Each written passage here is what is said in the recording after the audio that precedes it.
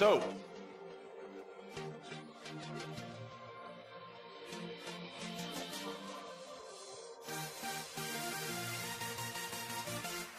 Welcome everybody to another episode of the Soap. Tonight it's just me and Mike. We're going to have a chat about something that's near and dear to our hearts, our heads, our fleshy areas, and our exposed, unarmoured bits. We're going to have a chat about... Hello. Hello, Mike. We're going to have a chat about the Battle of the Nations and hitting people with swords and sticks and other various weaponry. So, in case you don't know, over the last week or so, the Battle of the Nations has been playing out over in Italy. Battle of the Nations is the historical... What is it called, Mike? The Historical Medieval Battles. Historical Medieval Battles Association's Grand Tournament of the Year, where teams of dudes and ladies, hello Sky, do come from all around the world to beat the absolute living bejesus out of each other with swords, sticks, axes. So, hang on. You know Sky and I know Rhiannon? Yes. And I know a few guys over there in Team Australia at the moment, so we will get to that. Me and Mike have sort of both been around this kind of thing in maybe a little bit Shared different... interests. Shared interests. So that's what I was saying. It's close to our heads, our hearts, our soft fleshy areas and strike points. So if you've ever seen, Game of Thrones or anything where they've got dudes in armour just wailing the absolute shit out of each other, or you've ever seen jousting or medieval reenactment at a fair or a show or something like that, these guys take that to an absolute another level. These guys are crazy. They're fully armoured with full weapons. Of course, the weapons aren't sharp. That's about the only safety concern that they have, is the weapons aren't sharp, but they do just wail on each other until they fall down. And it is an amazing sport. It is really, really full on. I've had the pleasure of meeting a few of the guys. Mike's had the pleasure of meeting a few of the guys. And thought we would talk a little bit about how we came to know about Battle of the Nations and what we did previously, and also a little bit more about the actual Battle of the Nations itself. So let's get stuck in. Mike, how do you know the guys from Team Australia? Now, a couple of blokes, Steve and Tim. Hey, fellas. I used to work with Steve back in the days when I used to work for Games Workshop, and then through him I met Tim. As time went on and you move on from, working with each other, kept in touch with Steve, and Steve, for some, never was interested that much in it, but then somehow he, boom, straight in, jumped into it and enjoyed it and whatever. And I come from the LARPing side, so it's like, hey, these guys are extreme.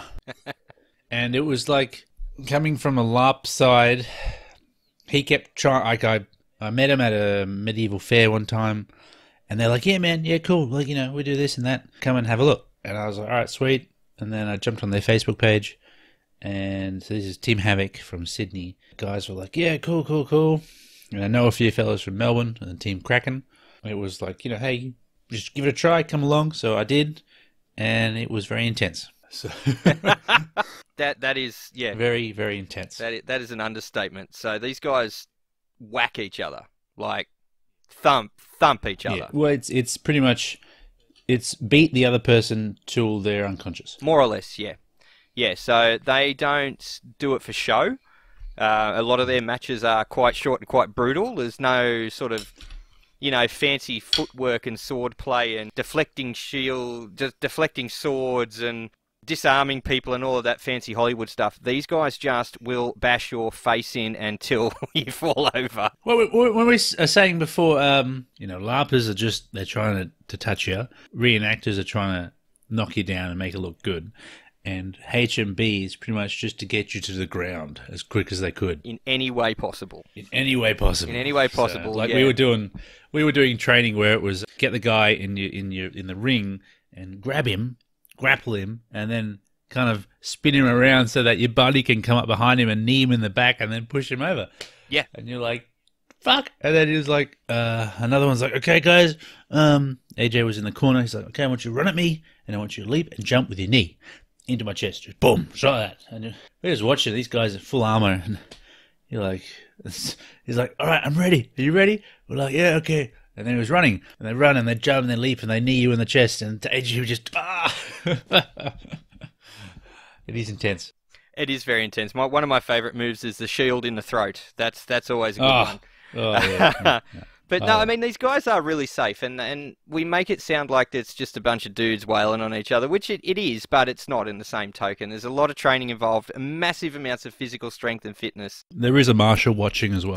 There are marshals, and there's a lot of technique involved. It's just that medieval fighting was a dirty game, and anything went, especially if your guy was wearing, 40 kilos of steel around all his soft, pudgy part, and you needed to stick a blade in one of the softer bits to make him fall over. So it really is down and dirty, but also there is a lot of technique that goes into it, especially in the bigger fights. So there are lots of different types of fighting over in the Battle of the Nations. So you've got your one-on-ones, you've got 5v5, 10v10, and I think even the Grand Melee, which is 20v20. Breaking news, we actually came away with a bronze, Team Australia, in the 5v5. Third. So we are moving up in the world. I mean, the Battle of the Nations has been around for quite a while, especially in Europe and the European nations. It hadn't really stretched out to the rest of the world until probably about 10 years ago. There's a massive resurgence in getting into fighting each other medieval style and what we'd call the historical medieval battles or Western martial arts or HEMA, any of those. They're all different groups basically with the same sort of idea. Mike, you came at it from what would we say, a LARPing side of things, I guess. So you're doing more of the role-playing stuff with the soft swords and the fantasy element. I came to these guys from a reenactment side of things. So I did more of the historical accuracy, learning how to fight correctly from ancient manuscripts and basing our armor and what we wore and what we did on tapestries and books and history of the time, where we did fight, but we never were sort of shooting to kill. We had, things that you could do, couldn't do. We had blunt blades, and certain types of weapons were outlawed, like falchion, tipped weapons, big axes, maces, and stuff like that. However, most of that goes over in the Battle of the Nations. I think the only thing you can't really have is a big-ass hammer, if I am correct. And if any of the guys... Yeah, I think you should be If any of the guys are going to be listening to this, please correct me if I'm wrong on the socials, but I'm pretty sure you can't just hammer someone to death. As cool as that might be. Hammer of death! You just come in like Thor and just, take over and hammer people down. But why don't we sort of move away from the amazing ballsness that is the Battle of the Nations? We will come back to that. Do you want to tell us a little bit about this LARP, Mike? You have mentioned it a few times. I'm sure a lot of people wouldn't be really over what LARP is. Do you want to, maybe give us a bit more of a rundown of what you do and what you were doing? So, LARP, as it is called, is live action role play. Now, there are variations where it would be like a live action role battle, which would just be more like fighting. Role playing is pretty much just acting, but not getting paid for it. Acting as a character who you've made up. So imagine playing a game of D&D, a computer game, and you can pretty much you can put on an accent, you can put on some fancy clothes, and you can overact a character. And there's a fun side of it where when I do role play, I like to pretend I'm drunk, and I'll walk around with a big hammer, and I'll whack people, saying how, a bit like Thor, strike this, I have a character called the Baron, and I'm like, you strike the Baron, not a match at all. Yeah, so it's a bit of fun. So you can do other characters, and you can have a whole list of things, and you can do whatever you want. There are rules for games and stuff like that. You might, there's no head hitting, hands and feet don't count, the groinal areas don't count. And you'll have hit points, so the idea of armor, so you could wear the heaviest armor, the strongest armor. It doesn't matter, because you get hit. It gives you points, and so you may have from base points might be 3, and then they go up from there. So I usually consider around 15 to 16 points, and it's just if you get tapped, if they whack you, you're down for the count. So you take your point down, right? You count your hits. Oh, I'm going down to 3 points now. And you might have healers, and there's a couple of classes and here and there, and different weapons. You can have a bit of magic. So I run with this group called Sydney LARP. There are a couple of groups, South Sydney, I think Battle Cry, there's this Cadia one, there's Clans of Elgar, the majority is it in Melbourne. Big following, big community called Swordcraft, and I pretty much base my stuff off their old stuff. They do a lot of battle games on a Friday night, and they can range from 300 people to 500 people. And then when we have, say, a full week of it, so twice a year, called Quest, can range from 600 to 1,000 people fighting, and role-playing and doing a heck of a lot of stuff. This year it was at Chiral Castle, and while the castle was fantastic, we had to fight on this old horse paddock, and it wasn't the greatest, but it was a heck of a lot of fun. I pretty much just ran with a different weapon every day, just to try out different weapons and stuff. I was with this... So with the Melbourne crew, you've got warbands, and they're different warbands. I was with the North, Blades of the North, which is a Viking era kind of thing. We're all dressed in Vikings. Go in there and you can scream and you're like, for Odin and for Thor. And then you'd have people on the other side that might be screaming for, some other god. A lot of it is kind of based in, say, the tabletop, like Warhammer stuff, where they'll be like, blood for the blood god. People will yell whatever they want to yell. Some get right into it, which is what people would call phonetic. And then you've got people who just like throw on an accent and go, yeah, cool, whatever. I'm just here to get drunk. Like for me, that's my 2 weeks of getting drunk, hammered all day, every day. This is what it's what I live for. But actually, this quest was a little bit less drinky because it was only you couldn't bring drinks with you. Usually I'll bring a couple of slabs and I'll just polish them off. But it was drinking at the tavern and it was very expensive. So it was like, cannot afford this. Could you not have raided someone's camp and stole all of their gold pieces? No. That's right. Called theft, okay. I'm playing a rogue. It's okay, right? No. No, see? That's excuses. So it's basically like D&D or roleplay without the dice. Yeah. It's live. Yeah, a couple of groups in Bathurst do the D&D, and I came to them. I said, "Hi guys, hi. You know what you do? You do this D&D," and they're like, "Yeah, we love it. It's great." I'm like, "Well, I do it, but in real life." And they're like, "Oh, okay." And then they kept eating their chips and rolling their dice. So it was like, well, I'm preaching to the wrong crowd, apparently. Yep. So, but a lot of them come from a D&D aspect. So a lot of them go, "Oh, cool, we can actually do this. Like I can throw, fire at people, or swing a sword and shield and spear." Mm-hmm. So it's a lot of you take it as you put in what you put out. It's an expensive hobby. You've got to follow through with it. So you can't just you can hop out here and there. But once you get your chainmail, you're stuck with chainmail, I do, actually. Yeah, exactly. I really do. Okay, cool. So, I mean, how many people are sort of down in Sydney, in the Sydney? So the groups are varied. So it ranges from a small group, could be like 10 to 15, or it could be like 100. So it hasn't really... hasn't really boosted here in Sydney. It's still in a small kind of group, it's still a small community. And, I mean, it's got potential to grow. And we're hoping to, eventually all work together and maybe form a super lap. And maybe do a Sydney thing, like a full, New South Wales. But that's in the future. And each group is different. So some groups will do more role play. We would like to say my little group will do a more battle focus, and a couple other groups will just do battles, and they'll just do, they'll do a lot more role play. So it's, it's a bit of, there's a little bit of division, and I like to say it's a little bit of everything for everyone. So you come into it, you can go, hey, I want to do more fighting.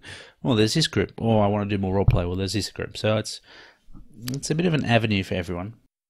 Okay. So does it sort of lead into, your cosplaying stuff and maybe a bit more futuristic as well? Or is it still more fantasy based? It's still fantasy based. Most of it is fantasy based. I've actually was talking to my guys earlier in the week, and they were actually discussing we could do maybe like a steampunky sci-fi thing. And I was like, yeah, okay. We could do that on a separate day, and we could look at running one of those. So, but the main focus is fantasy and medieval era. So there'll be rules, say like there are things called band guns, which is pretty much like a flintlock pistol or a flintlock rifle, but it's got like a surgical tubing, which is a band. So think of a band gun, Okay. like a rubber band gun, but actually a bit stronger. Yep.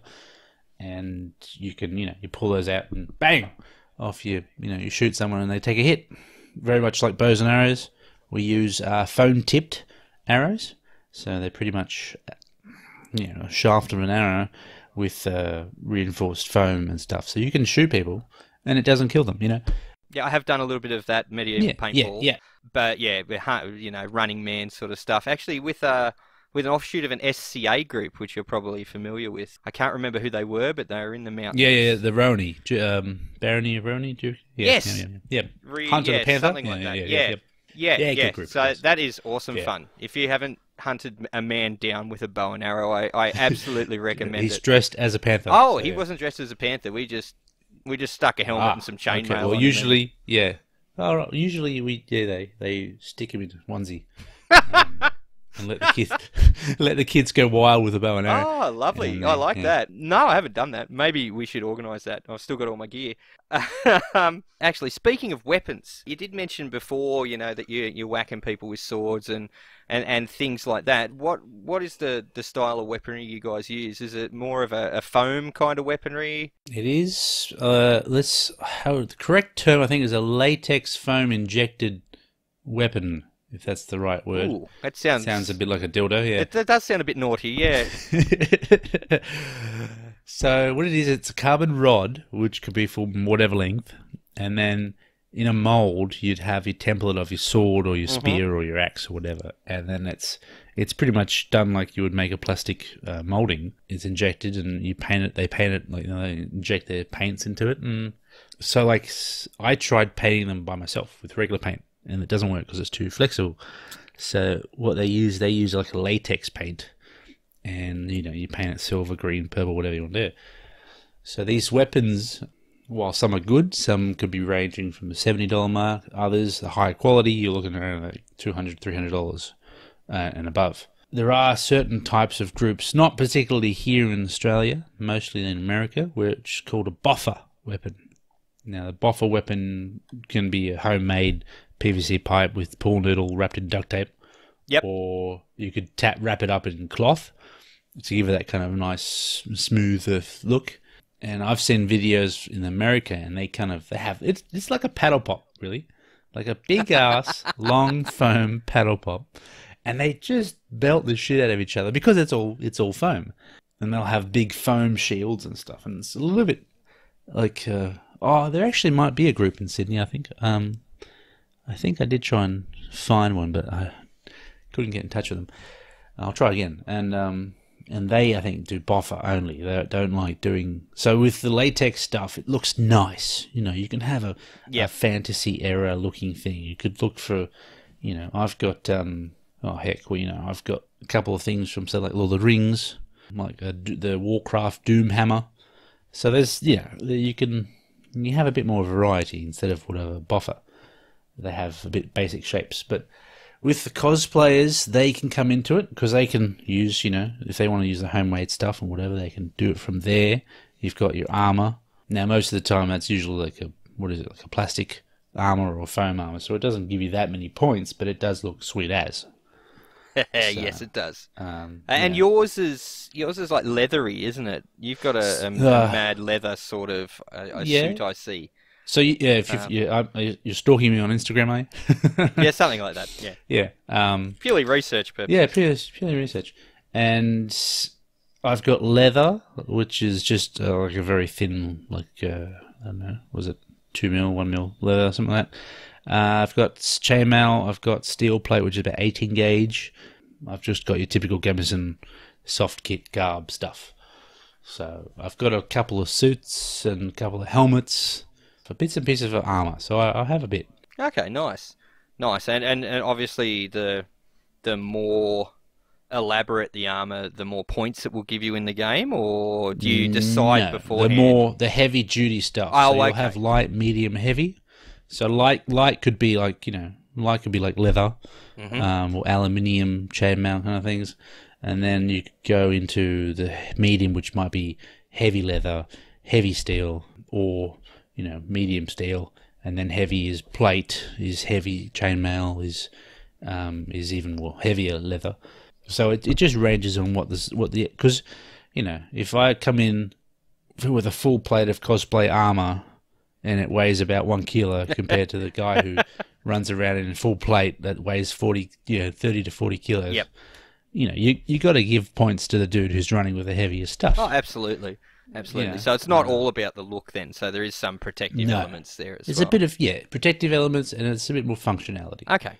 Nice. A bit of fairness. Like the main thing is to be fair, because unfortunately you'll have people who don't count hits, and so they'll just keep fighting and keep fighting and keep fighting, even though they've taken 20 hits. And then you're like, look, man, it's a game. Stop being an arsehole. Yep. Just take your hits and go back to the start point. So there are unfortunately those people who think they're above the law. Yeah. So I like to keep on top of that and go, look, fucking how many points? Yep, that's it. You're out. You're out. You're done. Sit down for the next game. Yeah. We just hit him harder.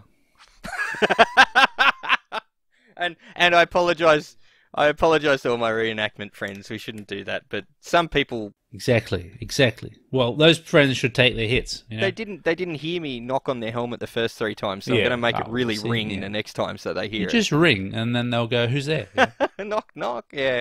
So that sounds absolutely really cool. I actually remember you mentioning swordcraft. Yep. I'm pretty sure I hang out with them at one of my medieval gatherings a few years ago. We have a big one in the middle of nowhere down near Braidwood in Canberra called Bjorgwick, and it's an authentic medieval village that's owned by one of the bigger clubs in Australia.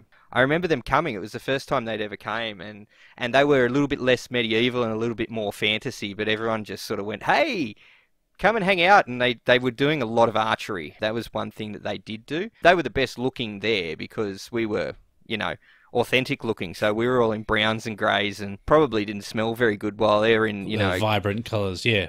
Vibrant colours, and we were all, peasants.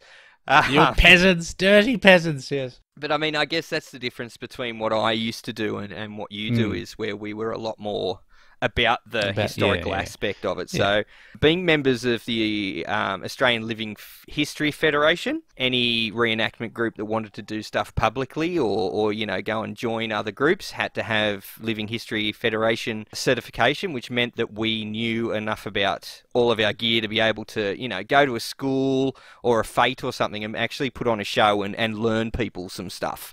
We weren't just there to hit people. We were actually there because, I really enjoy the way chainmail and swords and armour was made. And I can sit down and talk to you all day about the difference between black and white smiths, but no one wants to hear that now on the podcast. Move along. But moving along, so that's what I used to do, and I did medieval martial arts or Western martial arts. HEMA? No, it wasn't really HEMA. It wasn't as heavy as that. It was probably a step down. HEMA's still quite heavy. Okay. I did it for about 5 or 6 years, and we came from a D&D background as well. Quite a small group that grew and joined some other larger groups such as Iron Guard, which is up in the mountains, Vanguard. Yeah. What's the one up in the coastal area? Coastal area, that is Vanguard. I can't remember the name. I think it was Vanguard, actually. Yeah, Vanguard's up that way, and then there is the Australian Living History Federation, which is Michael Brown and all of his guys. Michael Brown's actually a very accomplished fighter and has been overseas for tourneys and stuff. Not Battle of the Nations, that's different again, so there are different levels of hitting people with weaponry. But we were more about, I'm going to be a Viking, so I need to research everything about Vikings, and I need to wear the same armor they wore and use the same weapons they did.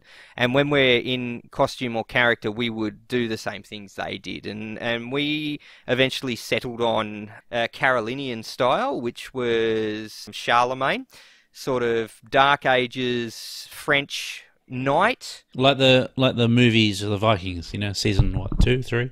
I think so. 4. Yeah, it's a bit hazy in my mind, but so we were. Yeah, exactly. The basic sort of Western knight, chainmail, helmet with aventail, maybe a little bit of plate armor here and there, and just a good solid longsword with a shield, which was in reality, which was the upper echelons as well. Like if you were just a bloke off the street, you'd have a thick jumper. you might have, a really bad old beaten up helmet that's been through about 5 or 6 different guys, a shield, and a stick. And if you were one of the upper class peasants, your stick would be sharp on one end, and that would be about That's it. right. So there's a lot of wonderful stuff that we did, and it was Dirty peasants. dirty peasants, yes. There's a friend of mine, Alex Barnes, who does it as well, and he does the revolting peasants. So he doesn't really do much fighting anymore. He used to be the head of the Living History Federation, and he now just does peasant stuff. So he just gets around in a peasant smock and makes tools and kitchen implements, and he goes to protests against the government and stuff, and he's got a big sign that says, "Help, help, we're being repressed."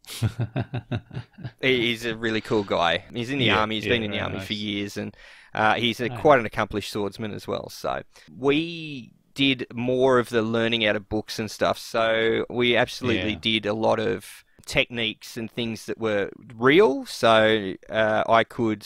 my favourite weapon was the spear, Carolinian spear, which was about 7 foot long with about a 2-foot spike on the end. And I used to love stick fighting. And if anyone's seen Game of Thrones where Oberyn fights the mountain, a few of those techniques were ripped clean out of one of the fight books that I actually used, including the one where he belts the ground in front of him to distract him and then smacks him in the chin.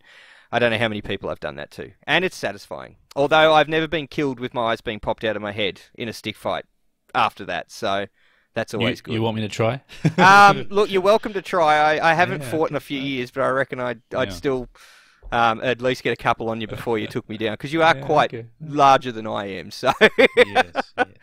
But yeah, we... Some do call me the mountain. Yeah. The mountain, yes. We were sort of in between the LARP and in between, I guess, the Battle of Nations stuff, where we would actually whack each other, but it wouldn't be it'd be a hard hit. We were wearing proper armor, so we all had proper armor, and there was minimum armor requirements. So you had to have armored hands, you had to have an armored head, neck if you could, body had to at least have a gambeson, and that's like basically wearing a really thick doona covered in really thick cotton over your middle section. It doesn't sound like it provides a lot of protection, but they actually do. Cushions, yeah, it does, yeah. So that was our minimum requirement, and a killing blow, as I said before, we called a ringing blow. So if you hit someone on the helmet hard enough to make it ring like a bell, then that was called a killing blow. And then we had other different types of fighting where, if I smacked you in the arm, if you had a shield or a sword in that arm, you had to drop it, as if that arm had been wounded beyond the able to be used. Or if you got hit in the leg, you'd have to stand still in one spot. So